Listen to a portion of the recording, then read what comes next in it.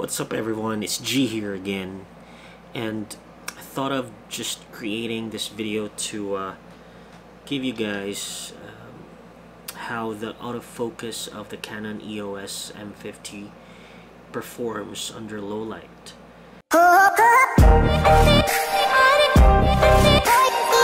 Well, it's pretty obvious though that the room that I'm in right now isn't well lit. Actually, I only have this one lamp here on my right. I can still see on my screen that I'm still in focus. Of course, as long as I just move within the horizon, I'd be in focus. But if I move, as quick as that here at the front and then suddenly at the back, I know that I'm still in focus because I can still see that square that's fixated on my face, and it's pretty amazing. Now what I'm gonna try to do here is I'm gonna take this camera, so I'd like to show you the lighting condition that I have here in the room. So there's no fluorescent light, just a lampshade that I have here in my on my table, and that's really it. So I'm gonna try to walk around and see how it tries to perform.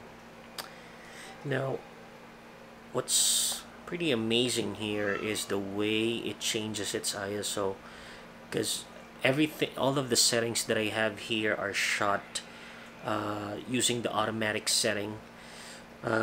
There's continuous autofocus, the ISO is set to automatic. So as you can see, the face, my face is being lit up quite well. I'm gonna try to move here. Probably let's go behind the light source. So right now I can see that my face isn't that well lit.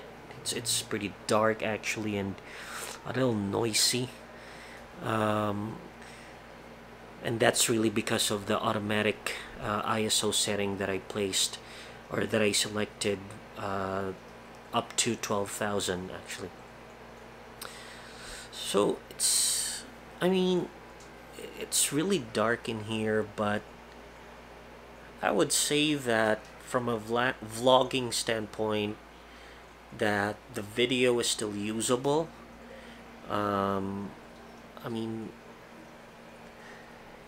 Yeah, and again, just going back to the autofocus, I put it this close, or the distance that I have between my face and this camera. So this, right? So I don't know, that's about 5 or 6 inches. So there, right? Now it's out of focus. It tries to look at tries to find my face. If I click my face on the screen, now it's in focus. So very rare that it really does that. For the most part, I would say 95% of the time you will really find your face in focus. My thoughts as far as the autofocus go, it's really right up there. I don't know which camera can actually match the autofocus power that the Canon cameras have at this price point. I think there's really not a lot of cameras that can really match the dual pixel autofocus that Canon EOS M50 has, and I think that the rest of the other cameras that have that technology try to do. I'll turn off the lampshade and just have my laptop be the light source. Let's see what happens. Only the light that's coming from the screen is providing the light source. So right now I can still see that I'm in focus. pretty close to my laptop. Let me go to say about 10 feet away from the light source. It's still in focus. Is it? Nope, I lost the square mark. Yep, it's not there anymore. And it's back in focus. So I go to like 14 feet now, probably. I still have the square locked on my face, but yeah, it's really dark already. I can still see you know, a little bit of my face, but that's really about it. So let me walk 3 feet close to my screen, and there I go.